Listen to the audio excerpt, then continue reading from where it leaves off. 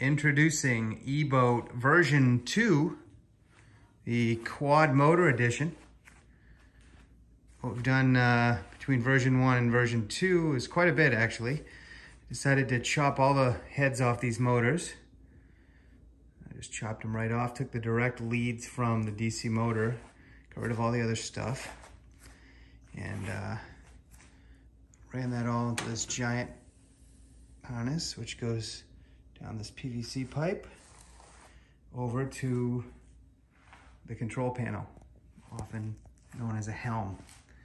So in here we have a lot. This is probably one of the most complicated wiring jobs I've ever done, just as far as the amount of wiring. And what this does is it goes into these little microcontrollers, which I'll demonstrate in a second from the other side. You gotta get an idea of how it would work.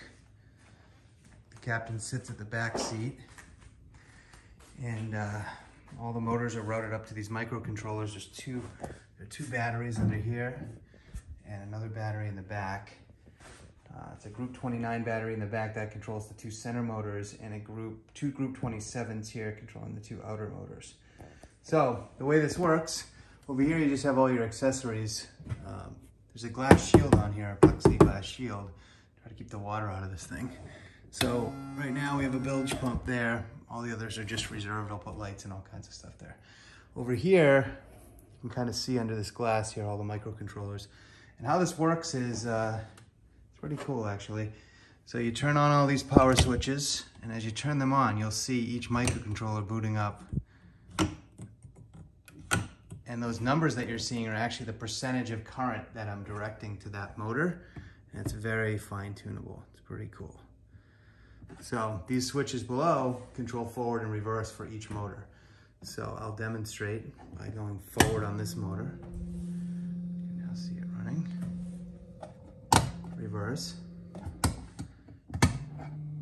And you can control the speed. You'll be able to hear it probably.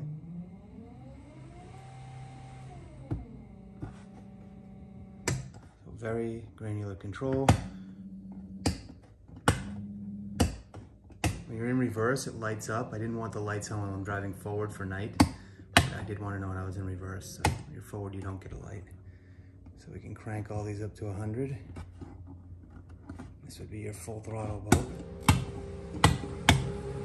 The way you would steer is by taking your left motor and dragging, just like a canoe, or right motor, whatever you're doing. So I call this the tank drive system. I have no idea if it's going to work.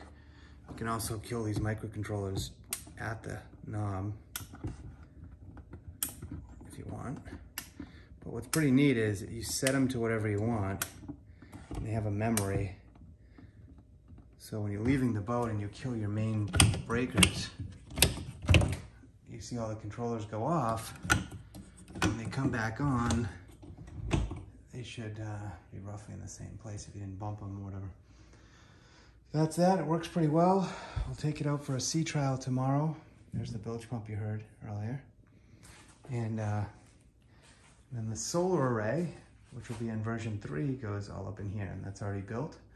But I want to do some first speed testing with version 2.